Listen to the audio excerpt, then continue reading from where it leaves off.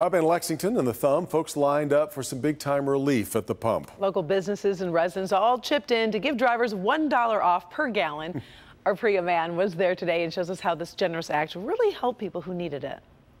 This gas giveaway event started at 10 this morning, and the first driver was in line at 7 a.m., giving you a sense of just how far $1 off a gallon can go as gas prices hit record highs. It's really putting a pinch on everybody. This small gas station in Lexington, a village just north of Port Huron, Keep coming. Perfect, thank you. was bumper to bumper Monday morning. Well, I saved $12. I only had half a tank that I needed, but it goes a long way. This sign turning heads for different reasons. A month ago, $3.99 a gallon was outrageous. Today, it's a bargain. I saw one gas station in Michigan, $5.39.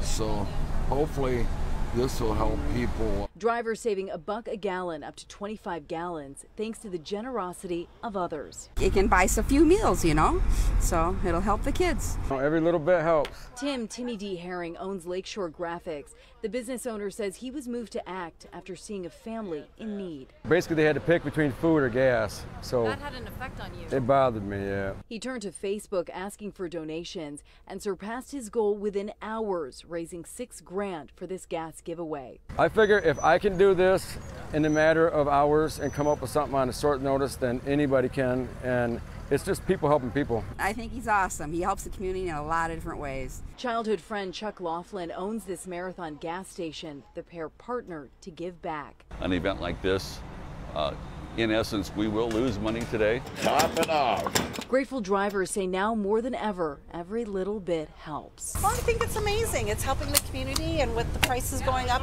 and everything that you have to purchase, this is a great help for everyone. And maybe other towns will, do something like this too. And Timmy D is hoping hashtag People Helping People will spread not just on social media, but in real life. If you're inspired to donate or start your own gas giveaway, we have info on clickondetroit.com. In Lexington, I'm Priya Mann, Local 4.